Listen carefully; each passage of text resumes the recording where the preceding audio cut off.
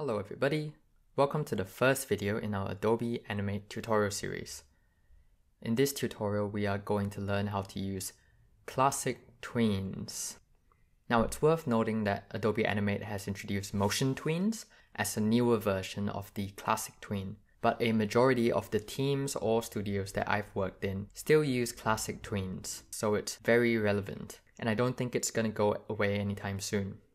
I'll try to explain everything I do as I go along, but the main focus of this tutorial is the classic tween. So I'm going to assume that you have a basic understanding of animation and Adobe Animate.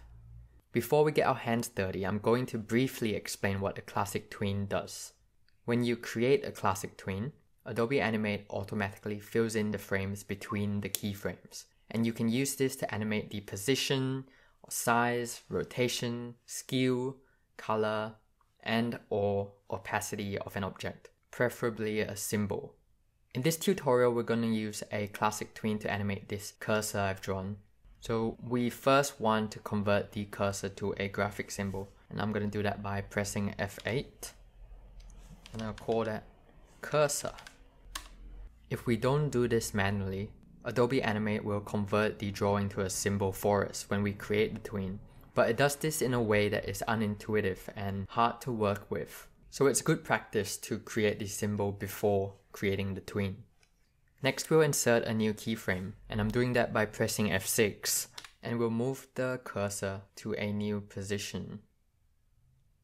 To create the classic tween, I'm going to right click on the layer in between the keyframes that we've created and select Create Classic Tween. And just like that, we've created our classic tween, which you can see in the timeline because it is purple and it has an arrow in between the two keyframes. You can also see that our cursor is now moving in a straight line between the two positions. It's moving a little bit too quickly for my liking, so we'll slow it down by increasing the number of frames in the tween, either by directly adding frames, by pressing F5, or by simply dragging this keyframe. And now we've got our cursor moving in a straight line, a bit slower than before. But what if we don't want our cursor to move in a straight line? For that, we can create a classic motion guide. And we can do this by right-clicking on the layer name and selecting Add Classic Motion Guide. This creates a parent guide layer above the layer we want to tween. And if you're not familiar with guide layers, you can draw or place anything you want in this layer, and it won't show up when you export your animation. We're going to draw a curved line to represent the path that we want the cursor to take. And pay close attention here because this part is quite important.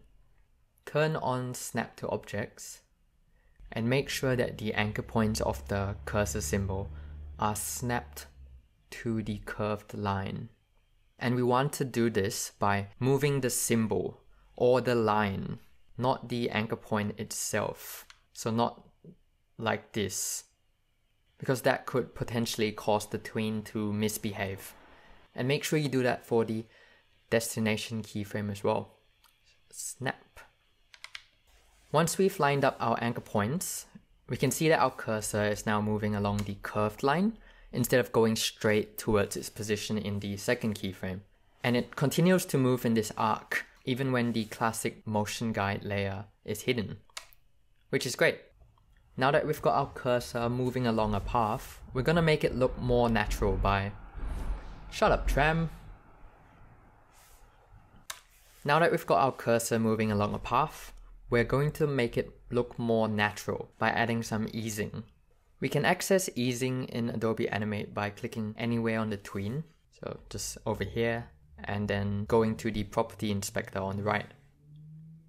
In the Property Inspector, we can see that Classic Ease, which is the default ease effect, has been selected for us and applied to our tween.